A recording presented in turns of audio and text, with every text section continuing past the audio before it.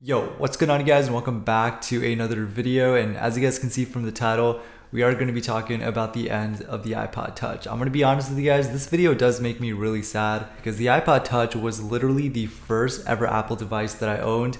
And this little thing right here got me into the entire Apple ecosystem, so there are a lot of good reasons as to why Apple will probably never make a refresh model of the iPod Touch. And for those who don't know, Apple actually still sells the iPod Touch. Like, you can still go to the Apple Store or you can go to apple.com and you can still buy an iPod Touch. It is a little hidden on the Apple website, but if you search it up on the top right, it is there, and it's pretty interesting that this 2019 iPod Touch is still being sold to this day. But let's talk a little bit more about why this is happening. And by the way, this video is sponsored by AceFast, but more on them later. Okay, so first of all, let's talk about the actual design of these iPod Touch devices. And if you think about it, Apple has really only gone through like two major design changes. Like, the first 4 generations pretty much looked the same. They all had this reflective back. Of course, the 4th generation was a little bit thinner, but still had this reflective back, very easy to scratch. But with the 2012 model, so the iPod Touch 5th generation, it looked a little different. It didn't have that reflective back. It came in several different colors, even had this little loop at the very bottom. And of course, it also had this little Wi-Fi antenna at the top right. And Apple is still using this design to this day. This is like a 10-year-old design. It's still being sold in stores. And if Apple were to realistically make a new refresh model of the iPod Touch, let's say the 8th generation, then it would probably need to be upgraded in terms of the design. And to be honest, I'm not sure if this is actually going to happen, just because I don't think Apple's going to do that, because it might be costly and the demand might just not be there anymore compared to how many people actually wanted to buy these devices, let's say like 10 years ago. So it's kind of sad to know that Apple probably will not be making a refresh model. But if a refresh model were to ever come out, it would probably need to look very different than what it looks like at the moment.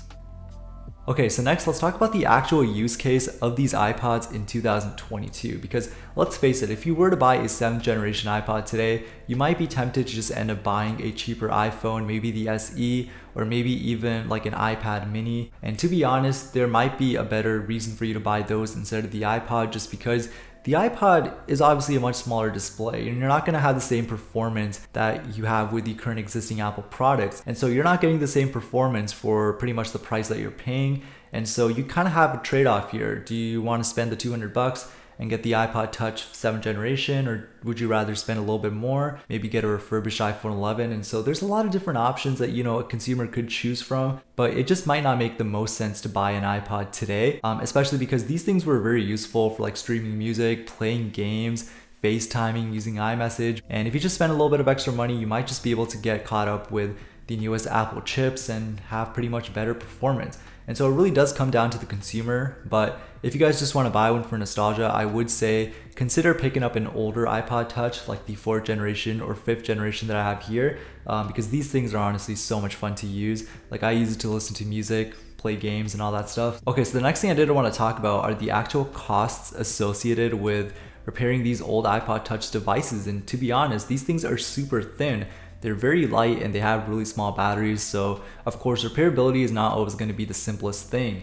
And the battery, for example, is soldered onto the motherboard, I'm pretty sure, and so repairability was never really easy for these devices. And in the long run, you may end up paying more just to repair an out of warranty iPod Touch. And so it might just make more sense maybe to buy like an iPhone, because repairability for that is a lot more simpler. And of course, I'm pretty sure Apple has like that self-repair program now, so that's always nice to see. But repairability on these things, definitely not going to be that simple. But I will be honest though, even though this thing only lasts like 2 hours on battery, I still love using this little thing. Definitely a really nice device to have. And of course, this does lead us to the final question. Is the iPod Touch coming back? To be honest, probably not. I mean, there's a lot of stuff that Apple could be working on right now behind the scenes, and I don't think the iPod Touch is one of them.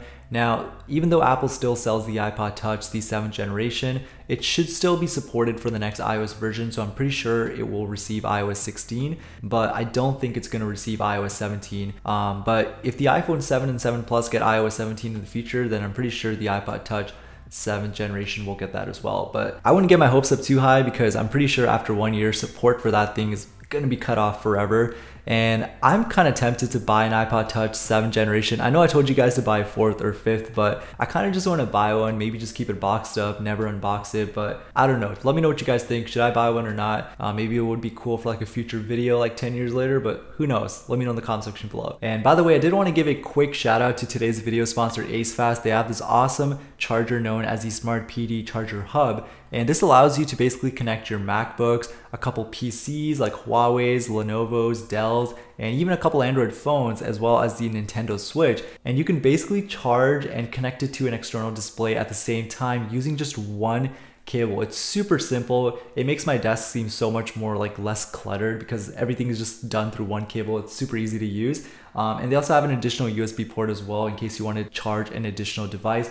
So I actually ended up just connecting my wireless charger, and it's so convenient. If you guys are interested in checking it out, links will be in the description box below. And of course, you guys can use my code. And if you guys are interested in winning one as well, you can follow their social medias. Everything will be in the description box below, and be sure to comment down your Instagram handle. But anyways, thank you guys so much for checking out today's video. I hope you guys enjoyed it. And just like that, I'll see you guys on the next one. Peace.